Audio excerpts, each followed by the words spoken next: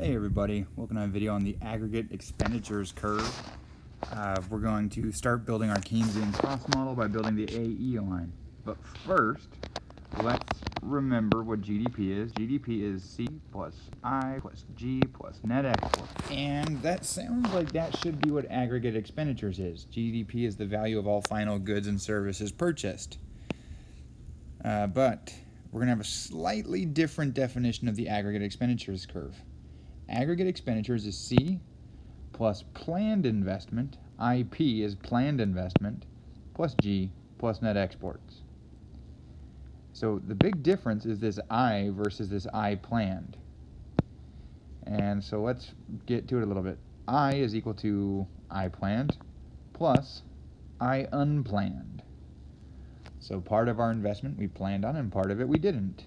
Planned investment is like regular capital building and expanding your business, and unplanned investment usually has to do with unintentional inventory changes, where if you produce your product at a different rate than people are buying it. So let's return to this GDP, C plus I plus G plus net exports. AE is C plus I planned plus G plus net exports. If I is equal to I planned plus I unplanned, well then, when we look at these, in comparison, we see that your aggregate expenditure curve plus unplanned inventory investment is equal to GDP. And that is the only difference between them. Now, we can mess with this a little bit. Let's highlight that for now so we remember it's important. But I could rearrange it a little bit. GDP minus unplanned investment is equal to the aggregate expenditures curve. If aggregate expenditures equals GDP, then that means unplanned investment has to be 0, and that's our equilibrium.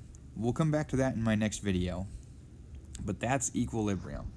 Well, we're obviously not going to be in equilibrium all the time, so let's explore a little bit what happens if AE does not equal Y. So if aggregate expenditures are greater than Y, well then by our little equation up there, that means that unplanned inventory investment has to be negative. That means that there is an unintended decrease in inventory, which, to put it in another way of saying it, is we are selling more stuff than we expected. And so our products are coming off the shelves faster than we thought. This is going to be important for us because later we're going to use this to help predict what part of the business cycle we're in. Now, what if aggregate expenditure is less than Y? Well, then unplanned inventory investment has to be positive. So we have positive inventory investment, unintended increase in inventory. We're selling less stuff than expected. And so our equilibrium tells us the sweet spot, and whether the IU is positive or negative also gives us some really interesting information. Now, what about the individual components of our curves? So AE is equal to C plus I plus G plus net exports. Well, I planned, but you get the idea. C, we have our consumption function, where C of Y is equal to some autonomous spending level plus your MPC times your GDP. That is a equation where, depending on your value of Y, you'll get a different value. Everything else, though, all of these other pieces are exogenous, which means they're decided outside the model, and they are just a constant value. So we hold them constant along the AE line. Now, if any of these things move, that moves the AE line, but as long as you're on the line, those are all constant. It's a lot like the idea of a supply curve or a demand curve. There are things that shift it. This is the same idea here. These are the shifters. So we could get into a little bit more detail on these. We have these shifters. What are the things that shift investment? Well, we can have expected future profitability, interest rate, taxes, and cash flow. I'll leave it to another video to have a greater discussion on all of these, but these can all affect how much investment we plan to take. We can talk about the things that shift government spending. That one's a little bit simpler, because government spending is just all your federal, state, and local spending. So if the government spends more, it's going to shift. If it spends less, it's going to shift. One note, though, is that transfer payments do not count. Those are not G. Now what about net exports? What can shift that? Well, these are all kind of variations on the same thing. It's all about trade, of course. But the U.S. price level relative to foreign prices, our growth in GDP relative to foreign GDP growth, and our exchange rate between the dollar and foreign currencies. Yeah, there's a lot here, and this video is already going to be long enough, so I don't want to get into all of these, but changes in any of these can move the aggregate expenditures line. But any of these can change the aggregate expenditures line. That said, within each aggregate expenditures curve, all of those variables, all of them, are all held constant within each AE line. If any of those move, your whole line's going to have to move. So, let's get back to our main equation. There it is.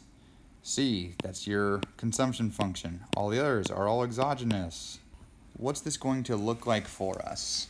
Let's say our consumption function is 500 plus 0.8y. So we'll draw that there. We can give it the 500 and the slope of 0.8. And we have $200 of planned investment. So there's that. $100 of government spending. So there's that. Let's see, we have a trade deficit of $50. So there's that. And then the aggregate expenditures curve is equal to C plus I plus G plus net exports. Planned I, but same idea. So let's add C in there, 500 plus 0.8y. Let's add planned investment in there, 200. Let's add government spending in there, 100. Let's add net exports in there, minus 50. Add those all up together and you get 750 plus 0.8y. And there is your aggregate expenditure function. Intercept 750, slope of 0.8.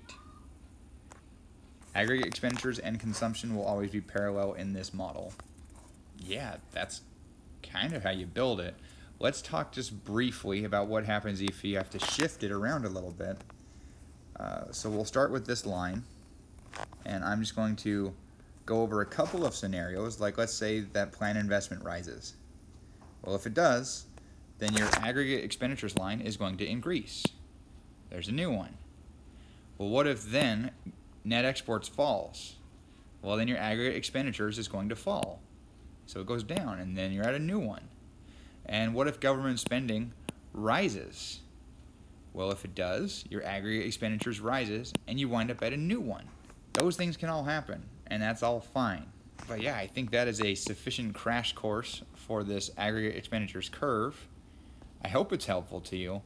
In my next video, we will draw the full Keynesian cross diagram, where we put a 45-degree line in it, and do some crazy stuff with equilibrium and unplanned inventory investment and the business cycle.